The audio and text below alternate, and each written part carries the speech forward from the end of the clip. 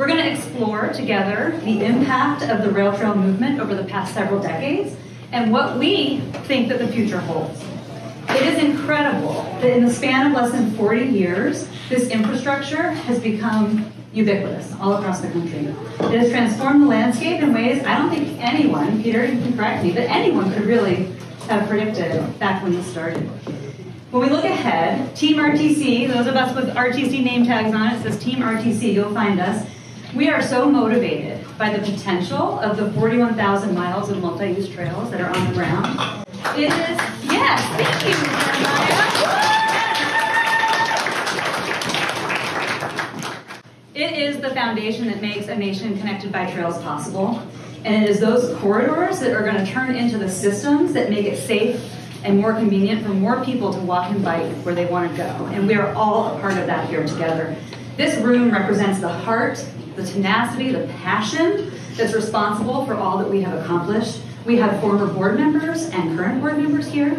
We have former staff, including our past president, Keith Laughlin, in the room, and we have current staff, many current staff in the room. We have long-standing partners and supporters, many of you who have been on this journey since 1986, and many of you who have been on the journey even before that. And I think if Peter has anything to do with it, we might hear some of those stories tonight.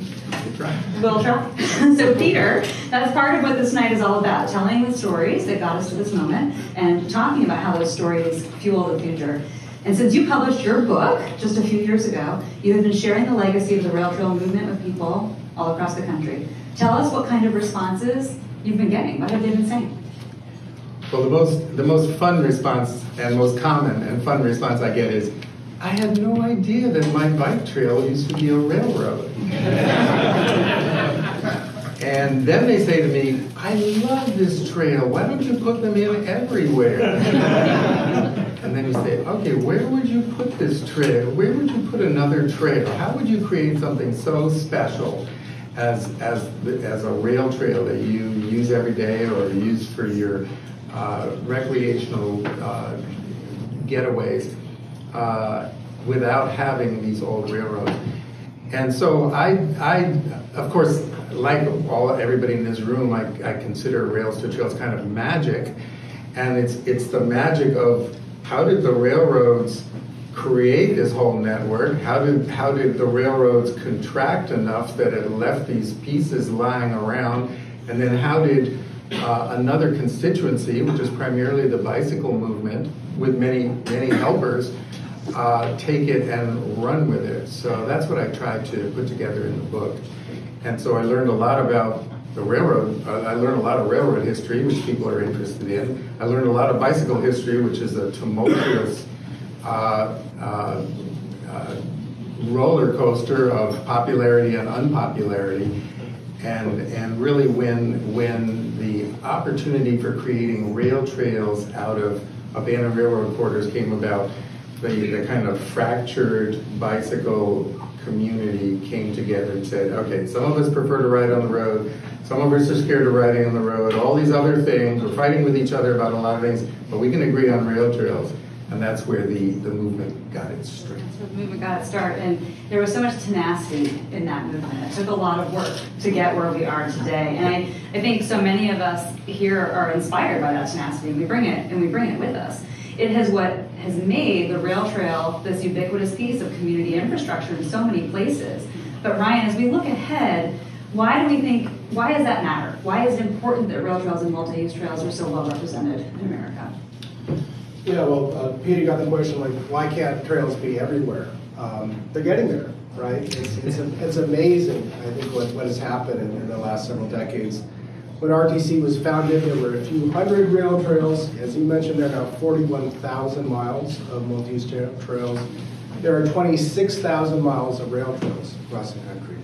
And that's really possible, made possible by so many people here. Peter, you, and David Burwell really made that possible in terms of this scaling of infrastructure, unlike perhaps we've ever seen in this country. I think what's really exciting now and going forward is that we're going from trails in every state to trail networks in just about every state. And that's connecting trails together into ubiquitous systems. And I shout out Keith Laughlin, who really moved the organization to really move from trails to really connected systems. And we did some research just at the end of last year on how many of these networks were out there. We found that there were 150 trail networks in some form of development. 10 years prior, the idea was not even, we had to kind of tell people, like, what is a network, and why is it important? So that's why it's so important. I think we should emphasize, though, that although trails are widespread, there are still disparities in terms of who has access to them. And in many low-income, disinvested communities, safe outdoor access is not guaranteed, and for many of us, it remains a privilege. So it's critically important that we connect this infrastructure. It's really important that we prioritize places that have not had these same opportunities before. Now, that is such an important aspect of when we look at the power of connectivity and how you can't put a railroad where you want to, but you can think about how we create safe, connected access to the rail trails and the spines of these networks. Community drive and perseverance, they're certainly critical factors to how we got where we're going and where we are and where we're going. But it takes more than sheer will to totally transform the American landscape. And one of those folklore stories, a good little law, as the author of that law described it, the rail banking statute of 1983. And to date, that statute has helped make an estimated 194 rail trails, totaling 4,400 miles of rail bank trail possible. And it set the precedent, the legal precedent, right, that this is something that communities could do. Peter, you discovered, and we were very grateful to you for that, the origins of this powerful law when you were writing your book. Can you tell us how rail banking came to be, how it happened? And most people think that Rails to Trails Conservancy created the rail banking law, but actually the rail banking law preceded Rails to Trails and, in a way, created Rails to Trails. And it's an amazing story. It took us, 40 years to actually figure out the story, which is, there were two early stories that we never knew when we were created, how they happened. One was the Rails to Trails demonstration program that the federal government created in 1978 as part of the National Trails Act. And it took me dozens and dozens of phone calls. It was really amazing to finally find the person who actually created it. He was a staff member who worked for Senator Magnuson. He loved the idea of Rails to Trails. He was a runner. He ran on the C&O Canal. And he loved the idea of Rails to Trails, and he said, okay, the government is now redoing the entire Railroad Act of the country. It was a $7 billion Railroad Revitalization Act. And he said, let's put in a little money for rail trails. And they put in it got whittled down to $5 million out of $7 billion. And also still happens today. And they didn't know what they said we'll do a competition. They didn't know what would happen, whether anybody would even apply for it. They got 130 applicants for this $5 million. They whittled it down to 9 trails. And those 9 trails, which included the WNOD in Virginia and the Little Miami, for those of you who know other parts of the country, the Little Miami Trail, and the one in Marin County, and the one in Cape Cod, those became kind of the seeds of creating the movement. And so his name was Tom Allison. Unfortunately, he's not alive anymore. But he's a real hero for all of us for having put that in. The other real hero, who is alive still, is Pete Rayner, and that's another amazing story. Congressman Phil Burton, some of you old-timers might remember Phil Burton, a real powerhouse in Congress. He was working on the National Trails Act, and he said, we really should do something about figuring out a way to save corridors so that they wouldn't get lost if they're abandoned by railroads. And so he wrote something. He wrote something that's like, if a railroad is abandoned, it'll become a trail. And then he had a friend who worked a lawyer who worked at the Fish and Wildlife Service at the Interior Department, and he gave it to him. He said, "How would this be?" And Pete Rayner was the lawyer, young lawyer, he said, this isn't going to work. This is not the way. And so he came up with the concept of rail banking, that a corridor could be banked for future possible use as a railroad. And if it was put into this bank, it wouldn't be formally abandoned, would avoid the abandonment process. And so he gave him, it was a two-sentence amendment. He gave it to Burton. Burton was famous. He said, people said about Burton, he had 50 bills in his one back pocket and 50 IOUs in his other back pocket, and just walked through the halls dealing. And he got that bill through. And 2 weeks after it passed, in 1983, he dropped dead of a heart attack. So we were within 2 weeks of never having that. And that law, when David Burwell, who Rails to Trails didn't exist at the time, but when David heard about it, he said, I think there's a law that might actually help us do this. And so we started investigating that law, which nobody had ever used. And with the help of our legal team, kind of pushed that law to be broad enough to be used by everybody. I love that story, and we were so grateful to you, Peter, because when you found Pete Rayner, we were able to honor him as the Rail Trail Champion in 2018, and that was such a special moment for him and for us because there had just been no connection to the origins of all that has happened. So that was when I finally found him, I said, "Do you know what happened to your little sentence?" And he says, "No, I don't know anything what happened." I said, "You've created hundreds of trails with that." I feel like it's twins that separated at birth. It was fabulous. Thankfully, he did that work, and as a result, rail banking has had an incredible impact on the country. Just those few words have made it possible for hundreds of communities to be able to safely get outside and get around where they live. But let's be honest, it isn't always a slam dunk. There are different interpretations of the law. There's sometimes opposition to the law, all the way up to the Supreme Court and back down again. So Ryan, how would you describe RTC's role currently in really keeping rail banking intact? Yeah, I'd first say that Peter is holding his book, and he's too modest to promote it aggressively, but you got to read it. And in fact, in the room right next door here, they're for sale. Peter will be signing them, in part because you're a great writer, Peter, but these stories are amazing, right? It's just how rail banking was created, even the fact we had to do kind of forensic research to understand. I mean, it's just, you can't make it up. It's just, it's amazing.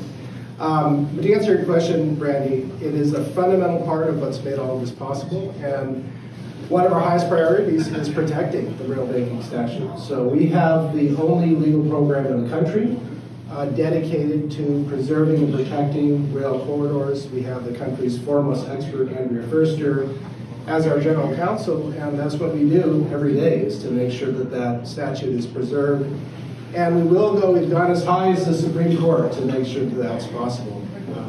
And I think we feel really privileged in that we have the support to then provide legal services to groups all around the country who are either don't even know what it is, how do I use it, how do I protect it, and we're able to do that. We do it all for free, simply because we're supported by generous people who believe in it. So that's been, I think, just something that is, as long as we're around, we will protect rail banking. We have a new strategic plan, which we're talking about in a few different ways, but one thing we're looking at in the years going forward is how do we apply that same systems-based approach to other corridors. And we think there's a lot of potential in public utility corridors at that same scale. There are great examples of rail with trail. We think we can accelerate that progress as well. That's great. And I'm going to dig back into another little piece of history here, and maybe a little other piece of RTC folklore. So there's been the story of this wall map that was used to track rail banking status, the status of rail trails, whether they were in development, if a corridor had been disused, or if they were open. And I heard that there's a different color pin, and that this just kind of mapped along. That's right, mapped along the way. And I will say, recently we found a photo that proved the map was true, which was incredible. We thought Mary Ann Fowler, many of you know, she couldn't be here tonight, she's not feeling well, but we all thought maybe it was a Mary Ann story. And we found the photo, and it was amazing. And Peter, in the picture, it's actually up on the screen out there, is clearly getting good news about a rail trail in the southeast development. He's grinning from ear to ear, and he's pointing. We had a bell. We rang the bell. Oh, I love it. You can feel the excitement, and we feel that way way still. When we learn, we discover, Mary Ellen back there works in our Trail Nation Collaborative. When we discover a new trail network, there's no bell. It goes into a computer. It's a little less exciting.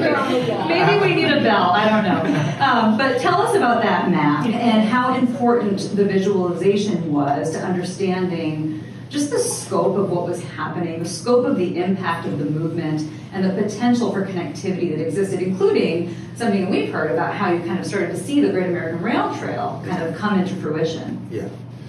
Well, everything is based on data, and you know, a lot of the bicycle movement, the trails movement, has over the years has been sort of hoping for, and you get a lot of conversation about, we're planning to do this fabulous thing, we're planning to have a 500-mile trail, and we said, okay, we just want to know what actually exists and what's out there, what's being worked on, and what exists. So we got a big paper map, you'll see it out there, of the United States, and started putting the pins in. Then we realized, okay, we're going to have green pins for open trails, and blue pins for trails in the works, and red pins for trail emergencies, where we have to go out and help them.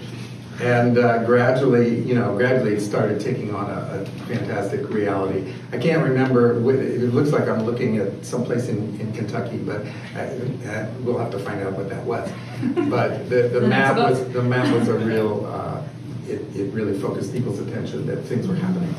So the very first concept of a long-distance connectivity sort of situation was for the East Coast Greenway, running from basically the beginning of the East Coast Greenway was from Boston to Washington, and now it's extended all the way. And now that has evolved into, that's in the works, and now of course it's evolved into the cross-country trail to the West Coast too. Well, it's clear RTC has been tracking rail trails since the beginning and really been at the forefront of all of that. Ryan, we don't have a map anymore on the wall. How has the practice evolved, and how is it helping move us forward? We do have a map in the Yeah, conference rooms, actually. Oh, me too. We do. When it comes to, and please take a tour. We're offering tours after, but of trail networks. And we need some kind of bell or something, like a cha-ching or something we have to do to register. We don't have a map, but I think another story I love, and I think what for me is fascinating is that RTC has always been a data-driven organization, has been an innovation-driven organization, and perhaps coincidentally, but our timeline matches very much the evolution of geospatial technology, digital technology. So we started with the map, and then as geospatial technology just became something, RTC was an early innovator there, and then started to really digitize and really use technology to the point where we still have the country's most authoritative database on trails, period. And that was really vital in terms of continuing to advance all of our work, especially connectivity, like being able to really map out in a very technical way, allowed us to see where were the gaps, where there be networks formed. I'm saying this all precedes me, so this is all we means not me. I'm looking at two of the guys right there, right in my view. But there was a realization that, I think average people like this too. And so what I think is just amazing is that TrailLink, the Trailfinder app, was really based on a very sophisticated database, not just kind of a consumer product. And as such, it has allowed millions and millions of people to get outdoors and enjoy trails, as many as 10 million a year at the height of the pandemic. So we're really proud of that, and I think it's in many ways, it allows us to continue to innovate as we look more and more at how do we erase those disparities I mentioned before. We've looked at places like Milwaukee and found that from our analysis, you can connect a couple trail segments and serve as many as 200,000 more people in Milwaukee, many in the most disinvested communities. So it all goes back to that map, but it's really fun to see how it evolves. The through lines, right? You know, how things happened in 1986 and how they're happening in 2024. They're slightly different technology, but really, you know, the practices continue. And speaking of kind of those through lines, I am part of, as you can imagine, many rail trail enthusiast groups on Facebook. I like to listen to what people are saying about us and the infrastructure. Yeah. And somebody recently shared this map of all of the abandoned railroad corridors in America, and there was all this chatter, oh my gosh, and oh, they're all trails and what, and everyone was all excited. And when you look at that 30,000 foot view, it's hard to understand the impact. People don't really realize, right, the impact that the railroad had on America and why it was so important to save those corridors and that infrastructure. And Peter, as you've done the research for your book, I'm really curious, do you have any stories, or like, what have you learned about how the railroad shaped American culture, American life in different ways? Well, the third question I get, or a third comment I get after those first two that I told you about is, wow, I didn't know anything about the railroads, you know, and we in the East are privileged to know more about railroads than most of the people in the rest of the country who really don't know anything about railroads. But one of the fun things that I found, and that a lot of people who read the book found, is the amazing stories about the railroad. I was kind of tipped off about this question, so I'm going to actually read you a couple of paragraphs from the book about what railroading was like, and of course there's a huge railroad subculture. They're somewhat jealous, not jealous, they're somewhat antagonistic to rail trails because they tend to think of them as we're stealing the trains away from them, which we're not. We're very much part of railroad history. But just sit back for a second and think about this. Although many Americans today have never set foot on a train, railroads from about 1890 to 1930 were at the pinnacle of American culture, setting standards for speed, frequency, geographic coverage, luxury, capacity, efficiency, and panache. On November 21st, 1914, the New York, New Haven, and Hartford Railroad, using 65 trains over a 4-hour period, transported 33,468 passengers to the Harvard-Yale game in the new Yale Bowl. 65 trains. 3 years earlier, the Milwaukee Road had unveiled the 72-hour Chicago to Seattle Olympian, whose observation cars contained a ladies' tea room, a men's smoking room, a library, a buffet, and also offered barber and bath service. Within a couple of years, further amenities included a telephone for use in terminals, tailor service, and special Olympian grams containing news and stock market reports. Electric lighting was standard, and all cars were vacuum cleaned daily en route. Some trains had pianos, and at least one Pullman Palace car had an organ for Sunday church services. In 1934, the stainless steel Burlington Zephyr, a 3-car train that was so light, made out of aluminum, so light that the manufacturer devised a publicity gimmick of pulling it with a 10-man tug-of-war team, made the 1,015-mile trip from Denver to Chicago in 13 hours and 5 minutes at an average speed of 78 miles an hour, Denver to Chicago. In 1894, St. Louis opened Union Station as the largest station in the world, with 42 track gates serving 18 different railroad companies. However, even at the height of railroading, Americans indulged their pent-up frustrations and their funny bones by coming up with humorous renderings of local trains that they both loved and vilified. They called the New York, Ontario, and Western the old and weary. They called the Lake Erie and Western the leave early and walk. And they called the Toronto, Hamilton, and Buffalo to hell and back. And the railroad wasn't just for passengers. In 1888, mail trains employed more than 5,000 clerks who gathered, sorted, and distributed 6.5 billion pieces of mail on 126,000 miles of railway, often using iron posts to grab and to toss mail sacks as the trains went through the station without even stopping. The mail cars also had slots where people could put their letters and postcards in while the train is standing in the railroad station. Among the most important trains in the 1920s were the silk trains, which transported live Chinese silkworms in their cocoons from China, from the port of Tacoma, Washington, which came from China, to eastern markets.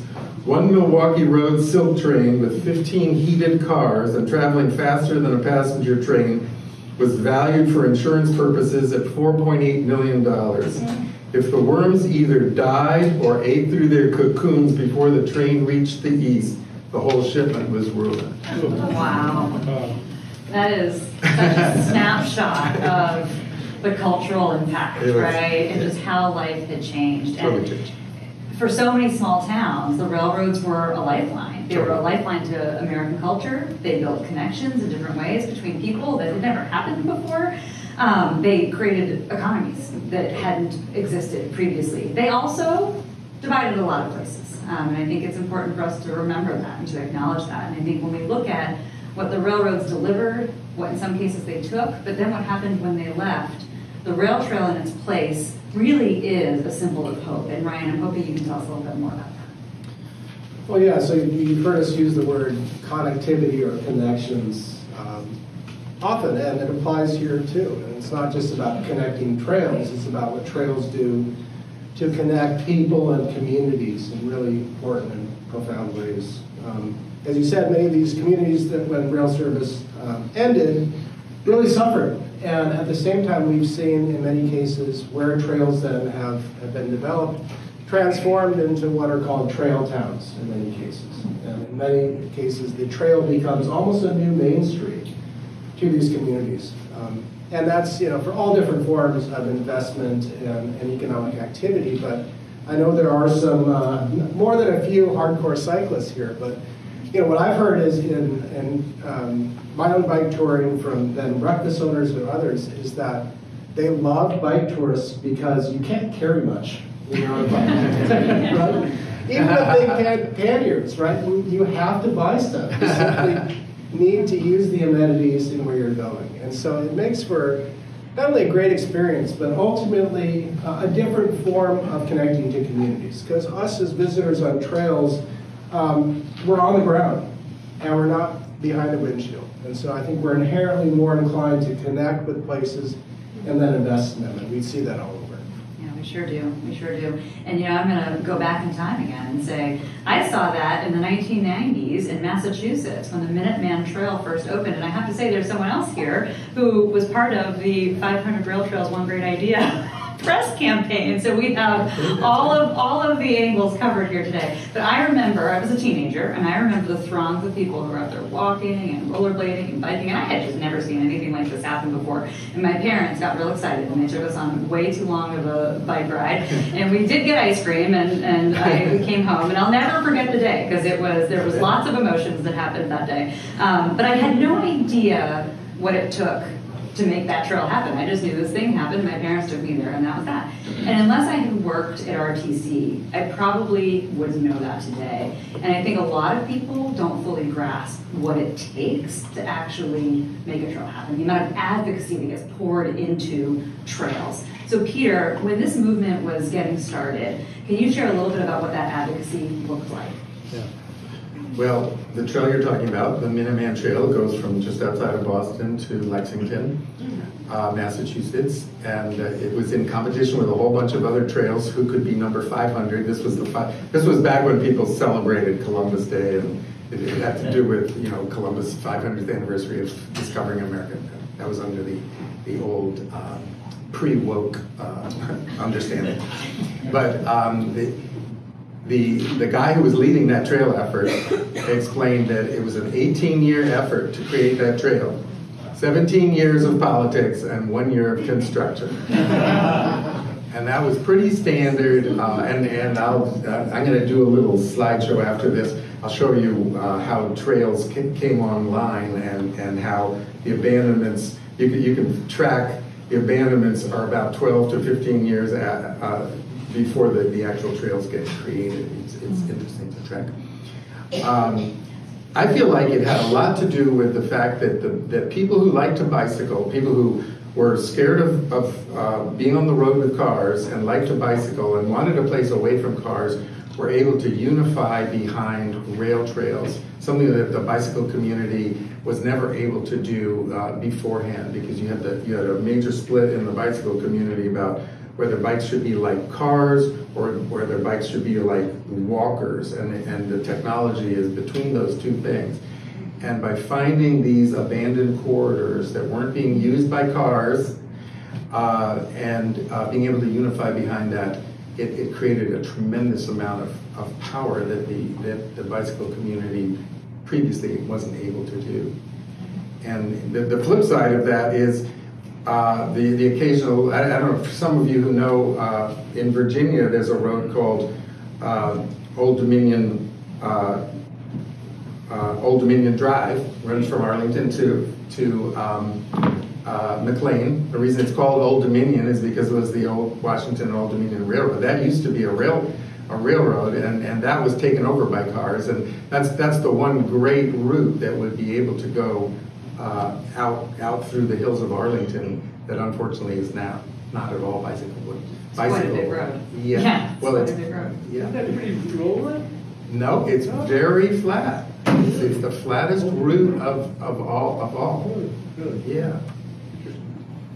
So there was a lot of advocacy in the beginning and a lot of bicyclists coming together. And I think that story from the 1990s out on the Minuteman Trail, there was a lot of people that weren't biking. They were walking, they were rollerblading. As we've dug into some of the archive of photos, we found lots of rollerbladers. There were so many people out there rollerblading. But it's interesting when we look at where we're going and the impact that has happened over just a few decades and really the transformative nature of multi-use trails on people's lives.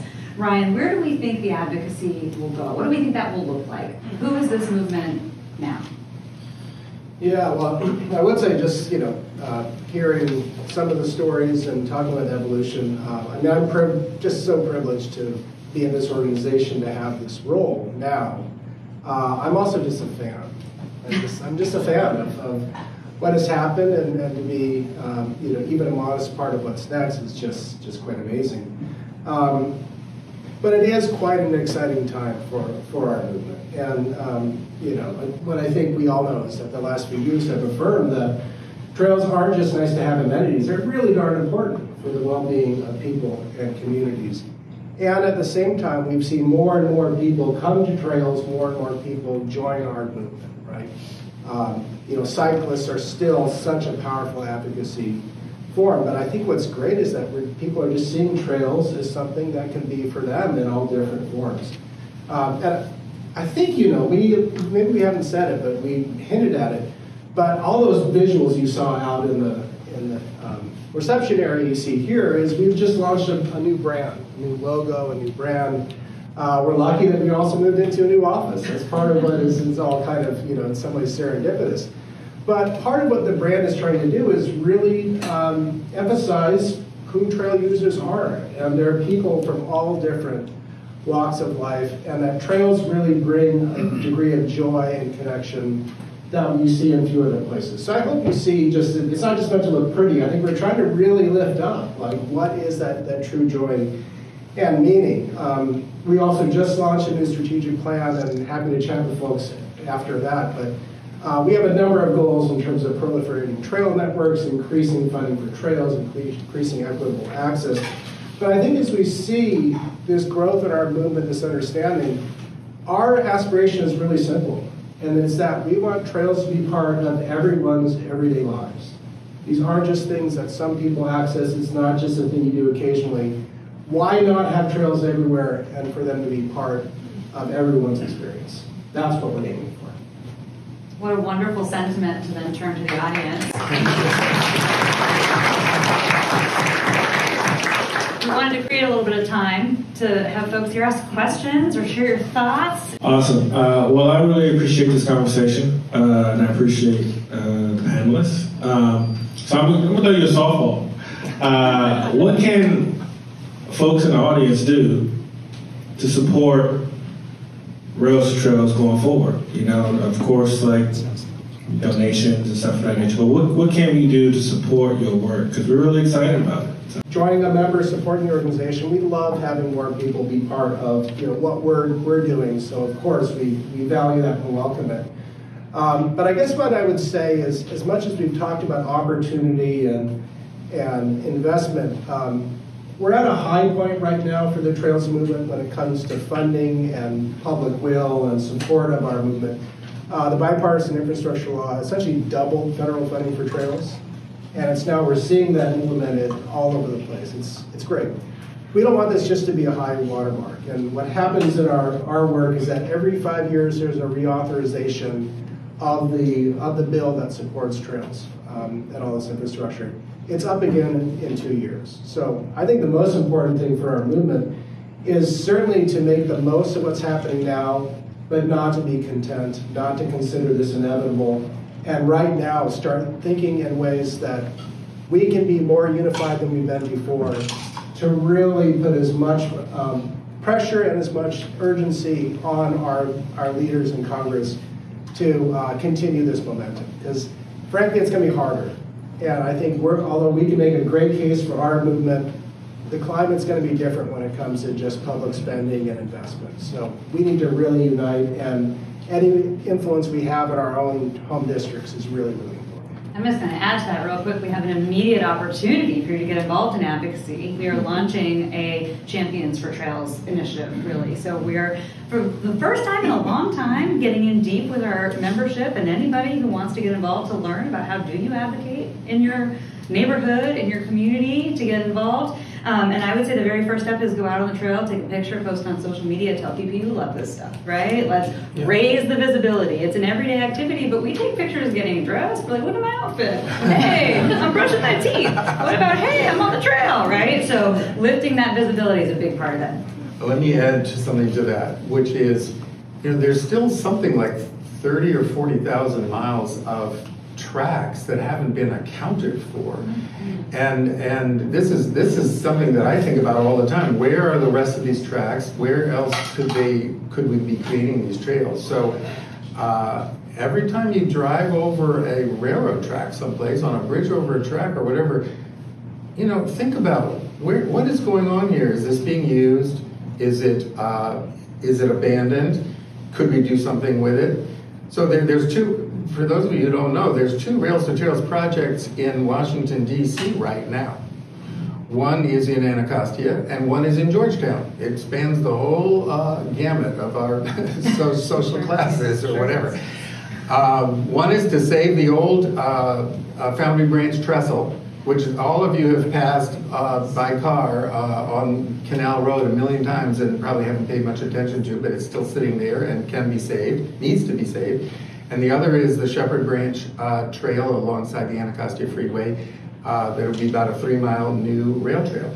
So right in our midst, we think, well, we're beyond that. No, there's still 2 more rail trails right here in town.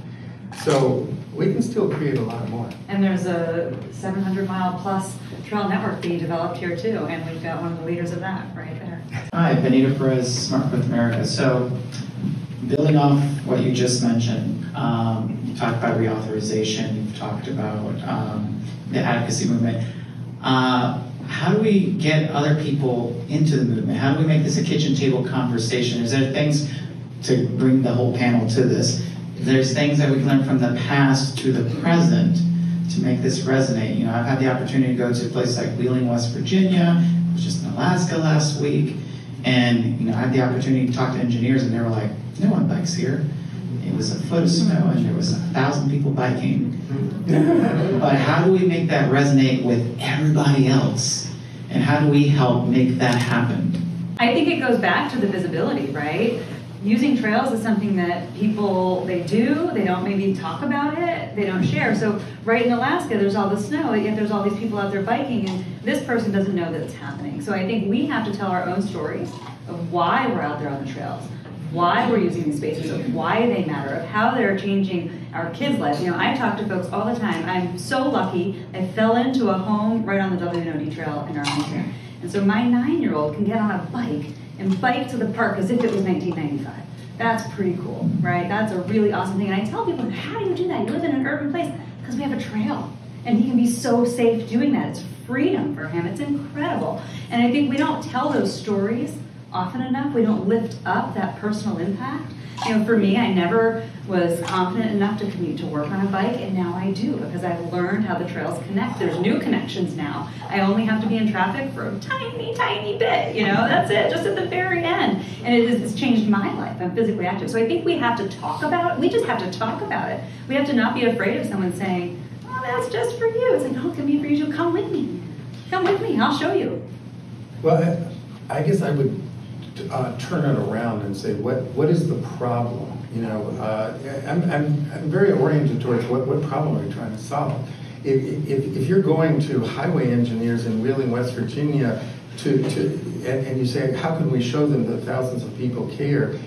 That's a very hard way to make a point. If you have a particular bridge that needs to be saved or a particular track that needs to be converted into a trail, then you can really focus attention and say, this is the problem. We need this connection, or we need to save this, or whatever it is. And then it's a lot easier to get people involved. So I don't see it. I don't see us wasting a lot of time just trying to make the whole country love this idea, but sort of pick out the specific problem that needs to be solved and then find the constituency to do that. Yeah, Where do you fall between us? Well, I think it's a both and, honestly. I mean, I think certainly is, advocacy and activism is about a problem you're trying to solve and giving people an actual action to rally behind, right? So I certainly agree with that, but I think, you know, so much of this comes down to public investment and making choices and trade-offs. And so I guess I would say, in echoing or amplifying, certainly, I think the use is in the particular way that you have influence, making this clear that this is a politically winning issue, especially across party lines, I think is in some ways the most important. And we found in places as historically, not to say this is a very nonpartisan issue, although I think some red states have been maybe a little more reticent. We've found states like Indiana, North Carolina to be considering trails like the thing that unites everyone together. Yeah. So I think that's a lot of it, is just also making sure this is something that leaders of all different kinds can not only get behind, but then can actually enjoy success in advancing things forward. I'm curious about the East to West Coast initiative to build rail trails across the country. Where does it stand right now? Where are you missing holes? Is there anything we can do to help make it happen? Well-timed question, in part because the Great American Rail Trail will hit 5 years. This is the 5th year anniversary since we launched it. It's 3,700 miles. It goes across 12 states and District of Columbia. It's 54% complete now, which is pretty exciting. All right. About to be 65. Yeah. It doesn't sound like a lot, but holy cow. Yeah, and we've had $40 million in public funding invested. So it's really exciting. And I think in terms of progress, before too long, you should be able to go from Washington, D.C. all the way through Indiana without ever having to be alongside a car. Like the East Coast and the West.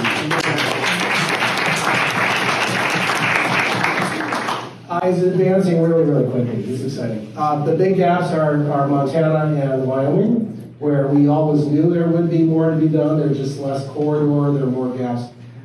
So in some ways, the 54% is a little bit deceptive, because most of that is those two states. But yeah, it's been quite exciting. In terms of, you're the one trying to celebrate every month, so how would you suggest folks get involved in this? Every month. Yeah. It's not an activism ask every month, but it is one of those things that's a little tricky, because what we have to move is, in a lot of ways, some state governments. And as much as they care about what you think, they don't care as much about what you think because you don't live there. But one of the things we're doing as the 5th anniversary comes around is trying to lift the visibility of people who are coming and spending money in the states. So here, we've got the easternmost portion. We've got 350 miles complete to Pittsburgh. So we're going to have, launching in just a couple of weeks, an ambassador kit on our website. So you can get a t-shirt that says, I'm riding the Great American Rail Trail. You can get little business cards. You can leave with your check when you go to a bar. It says, hey, I was on the Great American Rail Trail. Check it out. Trying to get the businesses along the route to understand, because they are going to be the vocal advocates. They want this, right? Trying to get local folks to really understand that there's a direct impact of that bicycle tourism. We have all the numbers, we have all the data, but it only goes so far. And that's really one of the things we're launching, is a detour route through the West, because what we have learned, we thought people wouldn't try, but they sure did, and they are constantly. And there's a lot of folks who are just kind of putting it in Google Maps and maybe don't understand that they've never been to Wyoming and They don't know that it could be 100 miles without water or food or, you know, anything at all, even a human being. So the route that we're mapping and releasing brings people as close to the trail as we have mapped it, so that they'll stop in the towns and build that awareness, but also safely gets them to amenities so that they can understand what they're doing. So I really think if you're going to be out there on any segment of the Great American Rail Trail, sharing that you're doing that is hugely important. The other thing I'll add, which is a little bit further removed but really important, is helping support funding for the Active Transportation Infrastructure Investment Program. So Kevin just walked out, but this is a new program that was in the bipartisan infrastructure law, and it is dedicated money for connectivity. So it is the only program that exists currently in the country to put bigger dollars into those hard projects that aren't yet done. And it was authorized, but it was not funded. So we are now in an annual appropriations battle, which you can imagine is lots of fun. And we are this tiny line item compared to these other massive issues. And so when we are sending out, you know, urgent advocacy alerts on those kinds of things, if you're on our list, we hope you all are on our list. We hope you will take action. If you know, any of the members of Congress that are on transportation and infrastructure, THUD, et cetera, let us know. We might want to put you to work. That could be really helpful too. And let me add specifically members of Congress, and also more fun. So we have events every month just to celebrate all that's happened, but the biggest one is May 8th, which is the actual 5-year anniversary.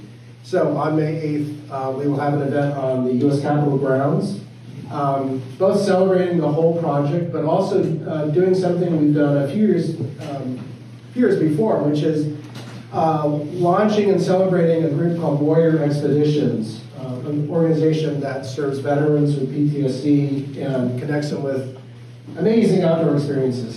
They will be riding the Great American Rail Trail, as they've done a few years before.